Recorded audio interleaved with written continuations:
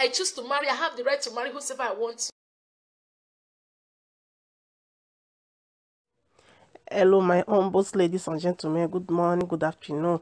I greet you all according to your time. Yeah, my people. Please, if you have been watching my video, you've never ever come across, please, anytime you come across my video, subscribe. Thank you for doing that. God bless you. Yeah, my people. Now, about what did they happen for social media? And I know say this pastor when he marry another woman. So the woman now she cry come out too. So the new wife cry come and say wetin her husband bride talk say na lie. So yeah, we go see here the woman side. I know say they talk and say they know they from one person mouth they take judgment. So I go leave us make we watch the video. So anything you think about wetin she talk, because now wetin she talk for years, so now they share with us. So anything you think for here, leave it for the comment section. So thank you for watching. God bless you and see you in my next video. Bye. Au revoir. I followed him borrowing money. He asked me to borrow money. I borrowed money in my school. They are still there. The debt of the money I borrowed, I'm still paying it till date. The money I borrowed is this pastor now that is helping me now to foot those bills. I borrowed money for his sake, his children's school fees that have heaped like this. I'm paying it one by one. I've not finished paying the debt till now. Go to Holy Child School Rumukusha and ask. They are all aware of the story. It didn't end there. Now, after everything, we come to that place. We come to the house where we are living right now. Now the thing is, feeding is a problem in the house. Ask Bright if he has given me upkeep since 11 years I've married him. Even if it is 5,000 naira upkeep, go and ask him. Go and ask Bright if he has done anything. But I don't complain. It's normal. He may not have it. I keep living my life the way I'm living it. I keep surviving the way I'm surviving it. It didn't stop there. This same Bright, after 1 year, I returned back to him. Where he took me to the church, he has met one church he wants to be attending. I should live with him and all that. I left with him. Now, the issue now is, at the end of it all, I came back. We started living outside the family. Brian started from where he stopped. He started the worst. The worst is that I shouldn't go to work. I should be a housewife. During the pandemic, I shouldn't go anywhere. He called people. He said these men are chasing me and chasing men. He saw anybody around me, he will nail them. He has done so many things. He chased people that call me mother away from me, the youths, the teenagers. He said they're all sleeping with me. That was it. So he told me that the only way for him to give me a total support into my music, because I have gone to the studio to do a skeletal work of my music, he said not in his house. Not in his house. Now, the issue now is that he said I have affairs outside, that there are many men that are chasing me and all that, that I must take an oath for him. I must take an oath for him. He said I should take an oath. That's the only way you allow me to have peace in his house. I now begged him, if I take an oath, the record of the oath is with me. I recorded it. I have record of it the day I took the oath. I said, if I take an oath for you, will that make me to be a free woman? I can go. He said, I can go to the moon. He will be sleeping. I should take an oath that there is no man that is going to sleep with me, blah, blah. I said, is it for both of us? He said, no, it's just him alone. I took that oath for Bryce, just to prove to him that I am innocent. I took oath against my faith. I took oath against my faith, just to prove to him that I don't have any skeleton in my cupboard. And I asked him, do you have peace? And I say, I have peace. But that is the worst. He started doing the worst. I'll go to borrow food outside. I'll go and, no, just negligence. Sometimes they will go carry the children and buy them food for them to eat. Me, I will stay hungry. A neighbor will just give me food to eat. I will just be surviving it. I said, enough is enough. I'm not going to die. He looked at me one morning. He said, there is no marriage between us. That I'm just in his house wasting his time. That I'm a smelling thing. He chased me out of our room. That I'm a smelling thing. That smelling thing, he called smelling thing. He threw it in the garbage. He threw me in the garbage thinking I'm going to die. He says he's make my life miserable. That when last I hear about his name, I will run away. That's what he told me. And I told him I'm not going to die. That he's going to make my life miserable and all that. Now, the last straw that breaks the camel's back is that I refuse taking all these things. He told me vividly that number one, he's going to put acid in my cream. I don't want to bring my children into this. Because even my children became scared and they were crying. My son will embrace me. My son of 4 years will embrace me and say, Mommy, don't worry, I will take care of you. He abused me before my children. I don't talk. He called me a weak woman. And you came on social media to tarnish an innocent man's image. You came on social media bright. You've done your worst. You want to get fame. You bend to your knee that you're going to destroy me. But let me tell you, this is my rising moment. You bend on your knees that over your dead body, will you see me standing right and fulfilling my destiny? You throw me in the garbage, but the seed you throw in the garbage find a means of growing and becoming something. I decided to leave his house. How? When I left his house, one day he just locked me up and said, I'm not going for church program. That night, he locked the door and put the key in his pocket before my kids.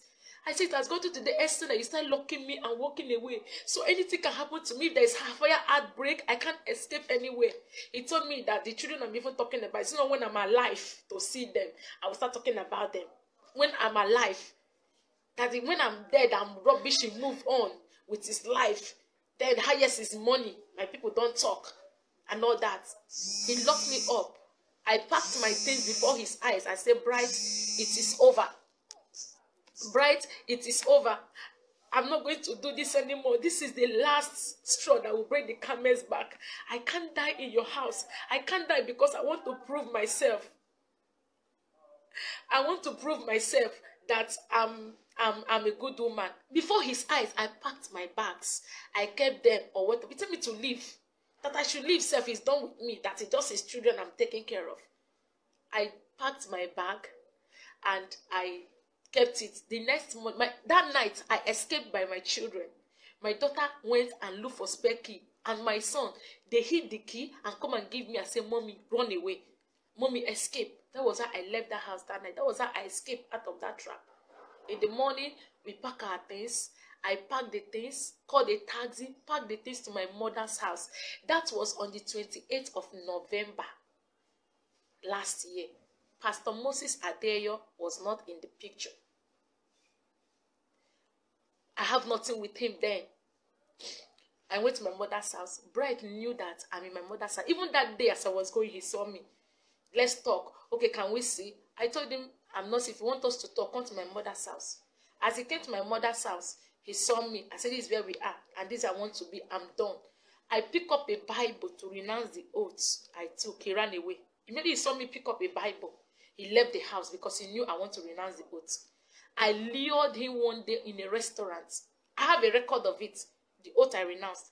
I lured him, told my sister to follow me. I didn't tell my sister what I was going to do.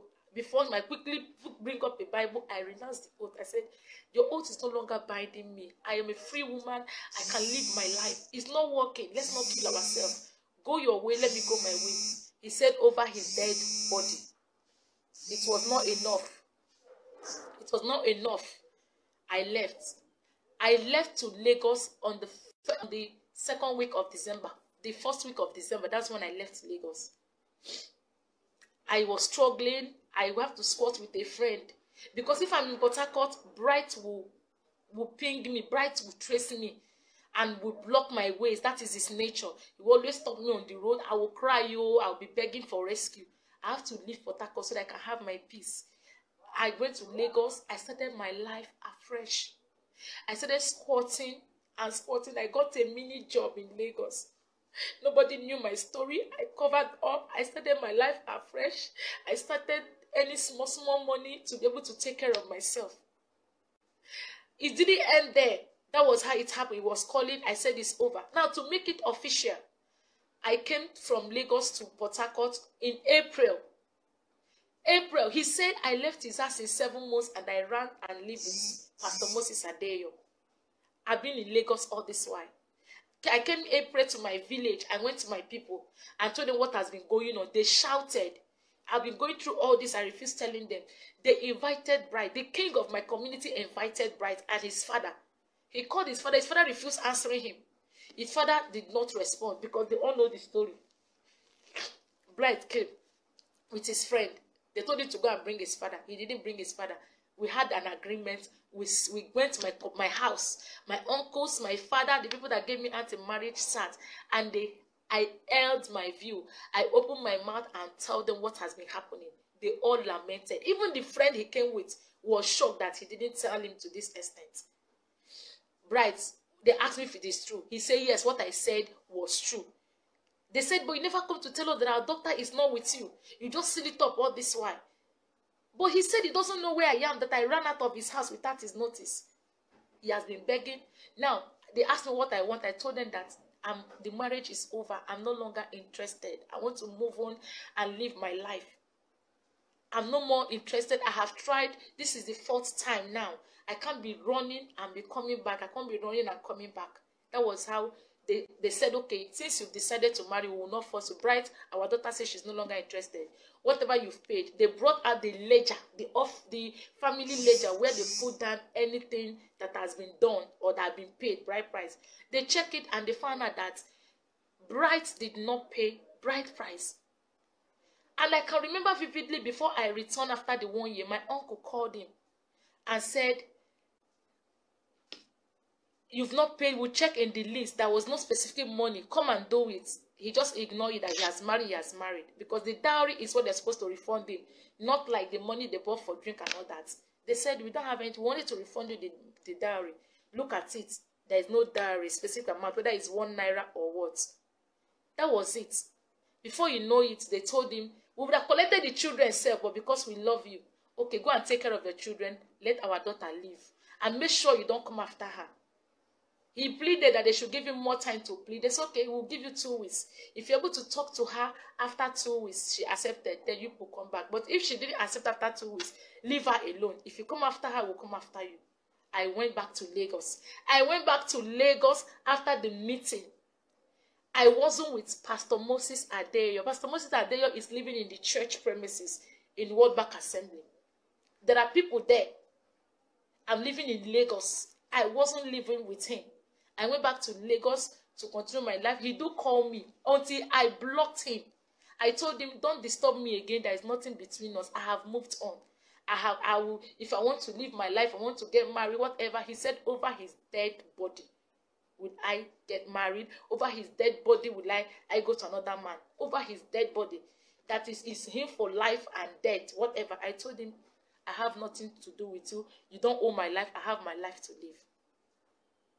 Before I came back 2 weeks ago. Even the day as I came back on Friday, he saw me on Sunday of it when he came to see the children in my mother's house. He saw me. I wasn't in Pastor Moses' house. He said he doesn't know where I am. He saw me. And why did I said, I have nothing to do with you. If you want to take care of the children, these are our children. Take care of them. He saw me. It's my life. He dumped me in a dustbin and all that, trying to bury me. Another man picked me up and tried to give me a new life. And he just stand up to tarnish my image. He stood up to render another man, to render an innocent man's name useless, just because he chose to identify with me. He promised me that there is no man that wants to stand for me, that he will make them miserable. And that is what he's trying to do. But my God has frustrated his counsel. I am alive today. And I'm happy. I don't want to ruin my happiness. But I pray that God will forgive you. I pray you find forgiveness before God, brides. I pray that God will forgive you for tarnishing a man of God's image. You choose to tarnish his image because I choose to live. You want to dump me in the ground and I refuse. Now there are so many women out there who are dying like this. And because of what the society will say, they choose to die. If I have died in Bright's house, people will say, why didn't you talk? There are women that are dying. Why didn't you leave? I choose to live, and I choose to find a new life and start a new life. And I've committed the worst crime because I refuse to die in Bright's house. I refused to go through the same pain and torture. My children are going through so much emotional torture now because of his attitude and things he has done to them. But I don't want to put them in the picture. I didn't do this for you to believe me. I don't need your belief. I don't need your opinion. I don't need your support. But the same way you guys carry evil news to go viral in the social media, I want you to tell the world that I'm a woman that has strived to survive out of this storm for 11 good years. He knows 11 years of pain, 11 years of torture, 11 years of disgrace and humiliation. 11, all these things happen. Now the thing is, anybody, it is my life, nobody's life. If Pastor Moses Adeyo out of this, he's innocent. I'm begging you, leave the man of God out of this. Let Bright face me. People should tell Bright to come and face me. Let him come and face me. I have some records of his threats. Let him come out and face me. I didn't want to talk, but he has pushed me to the wall. Before I go, everybody is sympathizing with him. He's a free man right now. As many young ladies who are desiring husbands, Bright is free. I challenge you to go and marry Bright. So many of you that have daughters and sisters, go to his page, go and marry Bright. If you're able to live with him for 3 months, then you come back to me and shook my hand. Go and marry Bright. He has his friends who knows this story. His club members know his story very well. Go and ask him what happened. Go and ask him what happened. Go and ask people that knows me. They all know. Go to Rumokrushi. There's nothing more. Go and ask about this story. I rest my case. If you're interested, you want to marry him, go ahead and marry Bright. He is there. I choose to live for life. I choose to be alive for my children. I choose to live to fulfill my destiny. I choose to be a strong woman. I don't want to talk about this. I have so many things to talk about, but I'm coming. I'm going to tell the world my story because my story is large. God gave me life and rescued me from the hand of a lion that wants to devour me for 11 years. I run, and you guys feel I should remain there and die. And if I have died, the same word will say, why didn't she run for her life? And I choose to run out of my life, and you guys want to. Now take this video. Let him say it. Let the world say it. And let so many women that are into this pain see it. You have to be strong and come out of it. It doesn't matter what the world will tell you. It doesn't matter how they will nail you and rub you nail. You can still be a better person. The Lord can still give you a second chance. The Lord can still give you a way of